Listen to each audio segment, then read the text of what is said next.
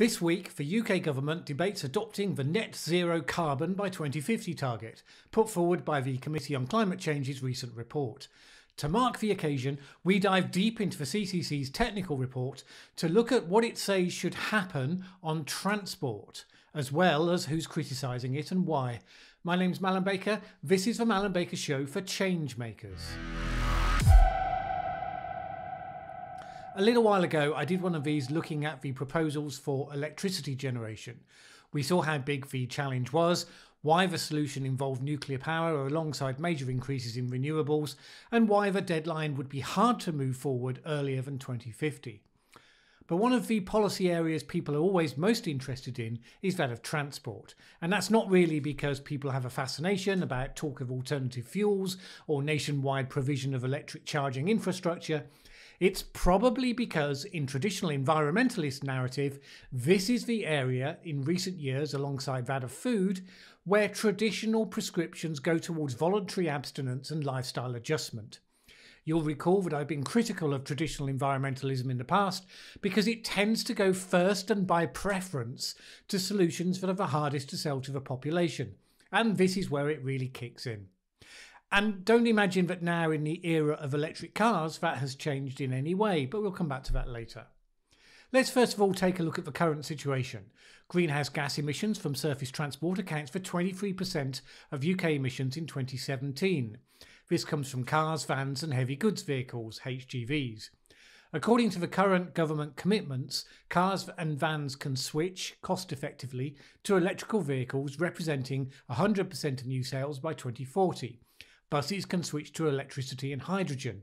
Demand for transport can be reduced by encouraging walking, cycling and use of public transport, and supporting freight operators to make improvements in logistics. These changes could reduce emissions by 79% by 2050. Now, the latest report that looked at going further to net zero identified what had to be done to make that extra step. Specifically, it proposes the following. 1. Bringing forward the end of sales of standard petrol and hybrid vehicles by 5 years to 2035. Banning the use of petrol cars by 2050. Transitioning HGVs to electric and hydrogen throughout the 2030s. A more ambitious programme of rail electrification and a rollout of hydrogen-powered trains. And 5 more ambitious targets for demand reductions through walking, cycling and public transport, aiming to reduce car mileage by 10%. Combined, those aim to reduce emissions by 98%. Is it going to cost a fortune? The committee believes that the electrification of cars, vans and motorbikes are cost-saving and will bring additional cost benefits because of a major improvement in air quality and the knock-on of health impacts. Now, improvements in areas such as rail electrification and other infrastructure aspects are where there would be additional costs to offset against that cost saving. It's worth noting that although we now see electric vehicles as a thing, just how far we actually have to go from today onwards. In 2017, just 0.3% of car and van miles were with electric vehicles. In 2018, electric vehicles were less than 2.5% of new car sales, and that was 22% up on 2017, but still from a very low base. Of course, the government can't just say it must happen and lo and behold it happens. Currently, vehicle manufacturers are not producing enough electric vehicles to meet demand, which leads to long waiting times for vehicles. The committee says that to combat that, there need to be stronger policy incentives to provide industry with certainty to transition to zero emissions vehicles. Manufacturers need time to adjust to different skills and supply chains required. Key raw material inputs for lithium-ion batteries, lithium, graphite, cobalt and nickel, all of which will be required in greater quantities in the future. So, supply of raw materials for lithium batteries could act as a bottleneck for electric vehicle rollout. Such concerns could potentially be mitigated by diversifying supply, advances in battery technology and recycling. With cobalt in particular, there are ethical issues around mining practices, as over half of the global supply comes from the Democratic Republic of the Congo.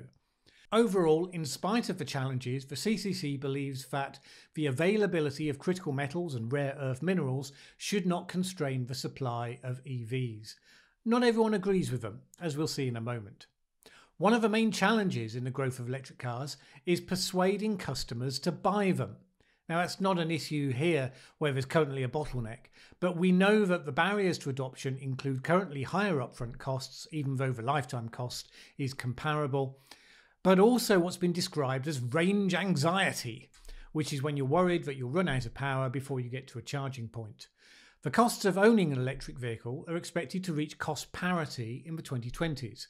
As always, when the volume of vehicles manufactured goes up, the cost will come down, and it should become a cheaper option before 2030.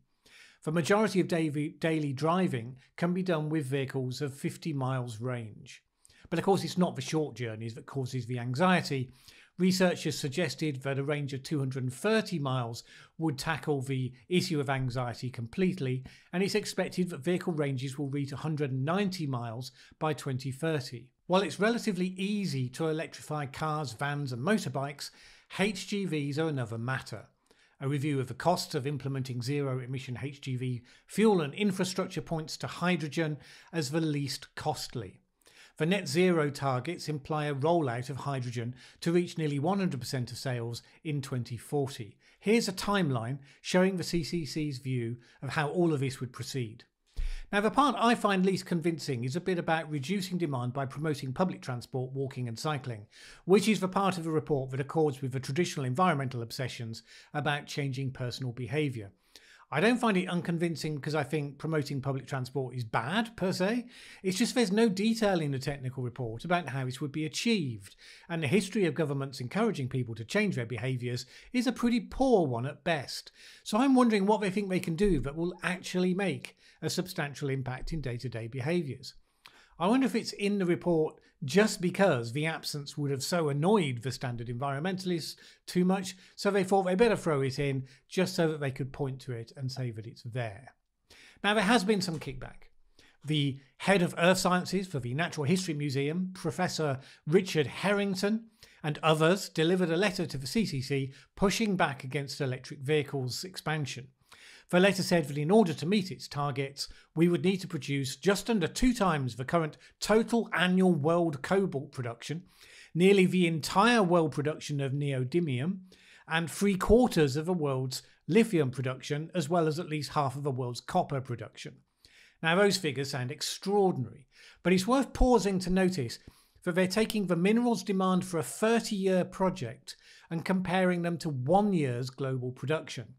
So yes, it's pointing out that there is a significant demand involved. It's not quite as disproportionate as it sounds at first take. And it didn't seem to be the case that the scientists thought that the basic project was wrong or that these challenges couldn't be addressed.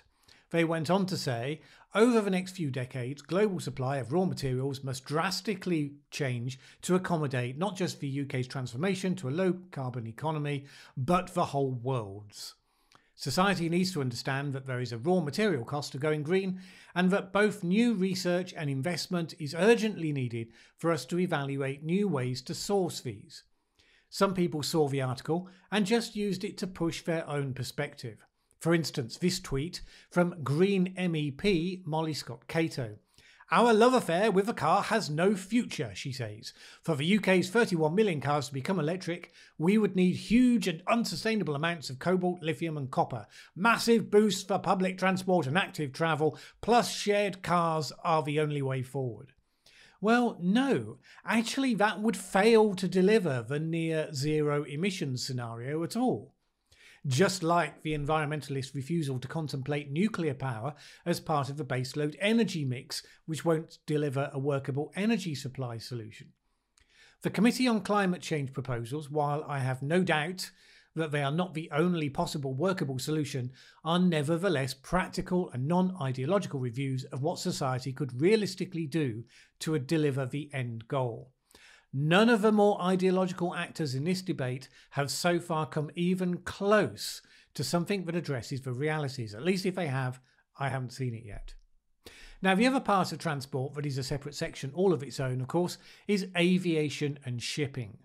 Shipping is relatively straightforward. With move to alternative fuels such as ammonia and other adaptations, it's thought that emissions there can be reduced to near zero. Aviation is the most difficult technical challenge of all. Without highly energy-dense fuel, it's hard to get anything other than the lightest of light aircraft to function on any kind of sensible commercial basis. There have been fuel efficiency improvements. That's reflected by the fact that although air travel emissions have doubled since 1990, the number of flight miles travelled has tripled. With the existing and reliably predictable technology, the CCC says that we can aim to stabilise emissions at 2005 levels, which is double the 1990 levels. This involves further fuel efficiency improvements and some limiting of demand growth to 60% above 2005 levels. The future promise for a real breakthrough probably comes from the development of synthetic fuels to replace jet fuels. The whole thing is complicated by the international nature of air travel, and so tracking whose emissions belong to whom easily becomes political and up for dispute. The real challenge the UK Parliament will face early on will be the one of Heathrow expansion. If you're going to constrain to some extent the growth of air travel, one of the obvious ways to do that would be not increasing capacity above what you've already got. But of course, there are all sorts of political costs associated with that decision. And it's one that groups like Extinction Rebellion are keen to cast a light on, with its recent mutterings about flying drones over Heathrow to shut the airport down, although I would be surprised if they went ahead with that particular threat. The point is that within a balanced net zero approach to carbon emissions, the CCC has decided that in the medium term, the high cost of flying is something we need to carry, because of the huge benefits that travel offers, and that the population generally will give up those benefits extremely reluctantly. If it constrains demand, it has mentioned that there might be financial instrument, taxes to you and me, targeted at frequent flyers, because they don't want to penalise the hard-working family taking the well-deserved holiday break that everyone speaks of. The hope is that carbon capture and removal technology elsewhere will eventually be able to offset the cost of air travel emissions to get to overall net zero. Needless to say, classic environmentalists will be driven to apoplectic fury by such a device. Extremist environmentalists have started talking about people taking, quotes, genocidal holiday flights.